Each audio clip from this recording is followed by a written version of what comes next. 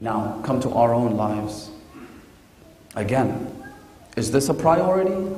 Is religion a priority? When we marry someone, the hadith says that if you marry a woman for her beauty or her wealth, or her family's wealth, right? If you marry her for either her beauty or her wealth, you will not benefit from neither her beauty or her wealth. That's it. That's just how Allah has designed the system. You want to marry someone, marry them because they're good moral people, because she's going to be a mother to good moral children, because he's going to be a father to good moral children. أَفِي سَلَامَةٍ مِّن دِينِي. Don't look for beauty, don't look for wealth. These are things that are ultimately subjective. Beauty, it's subjective, it's relative. And wealth comes and goes. Beauty comes and goes.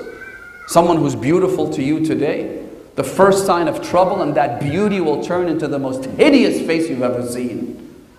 I personally know someone who got married to a very beautiful and attractive woman. I haven't seen her, but because he's told me, I know.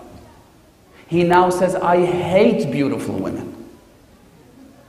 Because I've caught my wife speaking to other men, doing fishy things.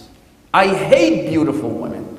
I want a woman who's not attractive, but who has good akhlaq, good morals. Someone I could find peace and comfort in. أَفِي سَلَامَةٍ مِّن دِينِي.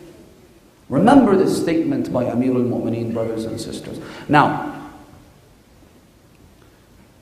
let's look at the companions of Ali ibn Abi Talib, the people around him. Because tell me who your friends are, I'll tell you who you are, right? That's how it works. Birds of a feather flock together, as they say in this culture.